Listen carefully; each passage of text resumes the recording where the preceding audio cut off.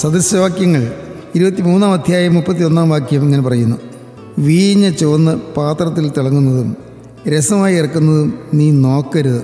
ഒടുക്കം അത് സർപ്പം പോലെ കടിക്കും, അണലി പോലെ കൊത്തും. നിന്റെ കണ്ണ് പരസ്ത്രീകളെ നോക്കും. നോട്ടത്തിൽ പാവം വരുന്നു. മദ്യം കുടിക്കുന്നില്ല, മദ്യപാനം ചെയ്യുന്നില്ല, പക്ഷേ മദ്യം കുടിക്കുന്നുണ്ട് ചേർന്നിരിക്കുന്നു. അതിലേക്ക് നോക്കിയിരിക്കുന്നു. അവിടെ കൂടെ ഇരിക്കുന്നെങ്കിൽ ഞാൻ കുടിക്കുകയില്ല എന്ന് നല്ല തീരുമാനത്തോടുകൂടിയാണ് തന്നെയാണ് ഇരിക്കുന്നത്. പക്ഷേ ആ നോട്ടത്തിൽ കൂടി പാവകത്ത് പ്രവേശിക്കും. ഉൽപ്പത്തി പുസ്തകം 3-ാം അധ്യായം 6-ാം വാക്യം നാം വായിക്കുമ്പോൾ കാണാം, ഹൗവ വൃക്ഷഫലത്തെ നോക്കിയെന്ന്. നന്മതിന്മകളുടെ അറിവിൻ്റെ വൃക്ഷത്തിൻ്റെ ഫലം അത് തിന്നരുത് ദൈവം കൽപ്പിച്ചിരുന്നു, തിന്നാൽ മരിക്കുമെന്നാണ് ദൈവം പറഞ്ഞത്.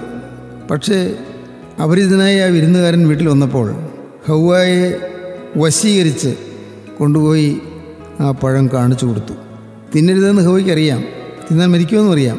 പക്ഷേ ആ സമയത്തെ പെട്ടെന്നുള്ള വൈകാരിക ബലഹീനത കൊണ്ട് ഹൗവ ആ പഴത്തിലേക്ക് നോക്കിയെന്നല്ലേ ഉള്ളൂ എന്ന് വേണമെങ്കിൽ പറയാം. പക്ഷേ ആ നോട്ടം വലിയ അനർത്ഥത്തിലേക്ക് കൊണ്ടുപോയി. നോക്കി, തിന്മാൻ നല്ലതെന്ന് തോന്നി, ജ്ഞാനം പ്രാപിപ്പാൻ നല്ലതെന്ന് തോന്നി, കാണുവാൻ ഭംഗിയുള്ളതെന്ന് തോന്നി. ആ നോട്ടത്തിൽ കൂടി പൈശാചികൻ്റെ പ്രലോഭനകത്ത് കടന്നു. ഹൗവ വീഴ്ചയിൽ ആകുന്നതിന്, അധപ്പതനത്തിലാകുന്നതിന്, ഏതോട്ടത്തിൽ നിന്ന് പുറത്തു പോകുന്നതിന് അത് കാരണമായി തീർന്നു. ആദിമ മനുഷ്യൻ്റെ പാവം വാസ്തവത്തിൽ അപ്പോൾ നോട്ടത്തിലാണ് തുടങ്ങിയത്. നോട്ടത്തിലെ പാവം വരാൻ കാരണം വചനത്തെ വിശ്വസിച്ചില്ല, വചനത്തെ അനുസരിച്ചില്ല. തിന്നരുത് എന്ന വചനത്തെ അനുസരിച്ചില്ല. നോട്ടത്തിൽ പാവം വന്നു. നമ്മുടെ ജീവിതത്തിലും ചെറുതായി നമുക്ക് തോന്നുന്ന ചില കാര്യങ്ങളാണ് നമ്മെ നാശത്തിലേക്ക് കൊണ്ടുപോകുന്നത്. നിസ്സാരമെന്ന് നാം കരുതും, സാരമില്ലല്ലോ, ഞാനതിൽ പങ്കാളിയല്ലല്ലോ എന്ന് നമുക്ക് തോന്നും. ആരെങ്കിലും ഏതെങ്കിലും തിന്മപ്രവൃത്തി ചെയ്യുന്നത്, ഒരുപക്ഷെ വെറിക്കൂത്തിൽ പോകുന്നത്, അരുതാത്ത കാര്യങ്ങളിൽ പങ്കാളികളാകുന്നത്, അതെല്ലാം നാം നിസ്സാരമെന്ന് തോന്നും. പക്ഷേ അതെല്ലാം നാശത്തിലേക്ക് കൊണ്ടുപോകുന്നതാണ് എന്ന് നാം തിരിച്ചറിയേണ്ടതാണ്. ഒരു സംഭവം കേട്ടിട്ടുണ്ട്. ഒരു മഹർഷി, അദ്ദേഹം ഒരു കുരങ്ങിൻ്റെ കയ്യിൽ ഒരു പഴം കൊടുത്തു. നീ ഇത് പിടിച്ചുകൊള്ളുക, തിന്നരുത് എന്ന് പറഞ്ഞു. കുരങ്ങ് ആ പഴം പിടിച്ചു വെച്ചുകൊണ്ടിരുന്നു. മഹർഷി കുളിക്കാൻ പോയി. ഈ കുരങ്ങ് വിചാരിച്ചു, നോക്കുന്നതിൽ തെറ്റില്ലല്ലോ, ഒന്ന് നോക്കിയല്ലേ ഉള്ളൂ, നോക്കാം, കുഴപ്പമില്ല. ആ പഴത്തിലേക്ക് കുറേ നോക്കിക്കൊണ്ടിരുന്നു. അപ്പോൾ തോന്നി, അല്ല, അതിൻ്റെ മണം എന്താണെന്ന് നോക്കിയാൽ എങ്ങനെയുണ്ട് അതിൻ്റെ മണം എന്നറിയാം. കുറേ കഴിഞ്ഞപ്പോൾ അതിൻ്റെ മണം എന്താ എന്നറിയാൻ മണപ്പിച്ച് നോക്കി. പിന്നെ ഓർത്തു, അല്ല, ഇതിൻ്റെ തോലുരിഞ്ഞാലും തെറ്റൊന്നുമില്ലല്ലോ, തിന്നുന്നില്ലല്ലോ. ആ തോലുരിഞ്ഞു. പിന്നെ ആ പഴം ആ കുരങ്ങ് തിന്നുകയും ചെയ്തു.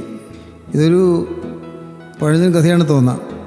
പക്ഷേ ചെറുതിൽ തുടങ്ങി വലിയ അനർത്ഥത്തിലേക്ക് പോകാൻ സാധ്യതയുണ്ട് എന്ന് മനസ്സിലാക്കി ഓരോ പാവത്തിൽ നിന്നും, നിസ്സാരം വരുന്ന പാവത്തിൽ നിന്നും മാറി നിൽക്കണം. നമ്മുടെ നോട്ടം, നമ്മുടെ ചിന്താഗതികൾ, നമ്മുടെ വിചാരങ്ങൾ, നമ്മുടെ മനോരാജ്യങ്ങൾ, നമ്മുടെ താല്പര്യങ്ങൾ, നമ്മുടെ ഇഷ്ടാനിഷ്ടങ്ങൾ എല്ലാം ദൈവം പ്രസാദിക്കുമോ എന്ന് മാത്രമേ നോക്കാവൂ. ദൈവത്തിൻ്റെ പ്രസാദം, ദൈവം പ്രസാദിക്കണം, ക്രിസ്തു എന്നെ സന്തോഷിക്കണം. ഈ ചിന്തയോടുകൂടി നാം മുന്നോട്ട് പോകുമ്പോൾ നമുക്ക് ജയജീവിതം ലഭിക്കും. തന്നെയുമല്ല, നാം കടന്നു ചെല്ലുമ്പോൾ നല്ലൊരു വിശ്വസ്തനുമായ ദാസനെ, നീ അല്പത്തിൽ വിശ്വസ്തനായിരുന്നു, അധികത്തിൽ ഞാൻ നിന്നെ വിചാരകനാക്കും എന്നുള്ള ദൈവത്തിൻ്റെ വചനം കേൾക്കാൻ സാധിക്കുകയും ചെയ്യും. ആ മഹാഭാഗ്യം നമുക്ക് ലഭിക്കുന്നതിനായി നമുക്ക് ലഭിച്ച താലന്തുകൾ നാം വേണ്ടതുപോലെ വിനിമയം ചെയ്യുക, താലന്തുകൾ വേണ്ടതുപോലെ ഉപയോഗിക്കുക. അങ്ങനെ ദൈവനാമം മഹത്വപ്പെടുത്തുക. നിങ്ങളുടെ സ്വന്തം Yohannan സാർ.